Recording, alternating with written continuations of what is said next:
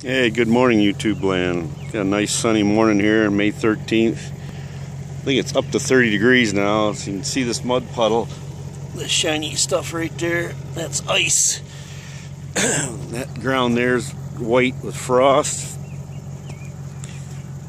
The hayfield grass is really frosted this morning.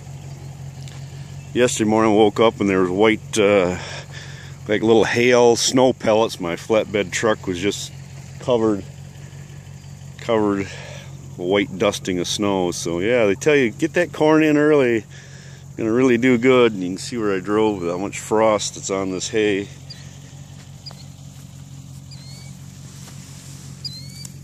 This orchard grass is really getting going the other way, getting probably fourth time it's been froze down. Looks like it's going to be a short first crop hay. It's the 13th of May, and normally that orchard grass would be foot tall already, and it's 4 inches maybe. It's 2 weeks ago we had 4 days of freezing weather and burned the top 4 inches off. So I don't know, great. I'm trying to finish planting corn today. That's an update from Michigan. Hope everybody's having a good day and have a great week. Take care. Talk to you later.